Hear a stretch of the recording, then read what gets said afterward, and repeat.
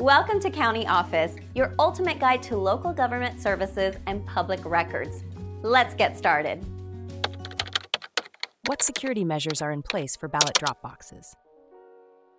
To ensure the integrity and security of the voting process, several comprehensive measures are implemented for ballot drop boxes.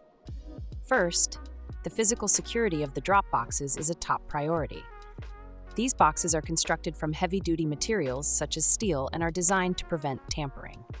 They often feature locks and tamper-evident seals, with only election officials and designated ballot retrievers having access to the keys or combinations. The openings on these boxes are specifically designed to accept only ballots, with openings approximately 1/4 inch in size to prevent larger items from being inserted or ballots from being removed.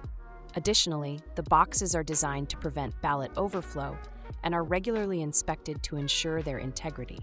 Drop boxes are strategically located in secure areas. These locations are well lit and highly trafficked, often near government buildings like libraries, which have their own security presence. If such locations are not available, drop boxes may be secured with bollards and video surveillance equipment.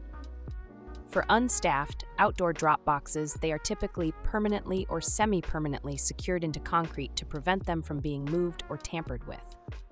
Staffed drop boxes, when not in use, are secured in a locked room and sealed with tamper-evident seals. Ballot collection teams play a crucial role in maintaining security. These teams are well-trained and often consist of bipartisan pairs.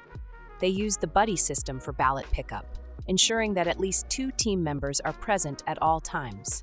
They also complete chain of custody paperwork during each collection, documenting the date, time, and security seal numbers. Monitoring is another key aspect of Dropbox security. Permanent drop boxes are monitored by 24/7 video surveillance, while temporary drop boxes are staffed during their operational hours. Rovers or security personnel regularly check the drop boxes for any signs of tampering or damage, varying their arrival times to avoid creating observable patterns. Local law enforcement is also involved in the security process. They are provided with maps of Dropbox locations and requested to make regular patrols near these areas. This ensures an additional layer of security and rapid response to any incidents. Chain of custody procedures are rigorous and detailed. Each time ballots are collected, logs are completed with the date, time, and security seal numbers. The number of ballots retrieved is documented, and the box is resealed. These logs are signed by the team members involved. In summary, the security of ballot drop boxes is maintained through a combination of robust physical design, strategic placement, trained collection teams, continuous monitoring, and strict chain of custody procedures, all aimed at ensuring the integrity of the voting process.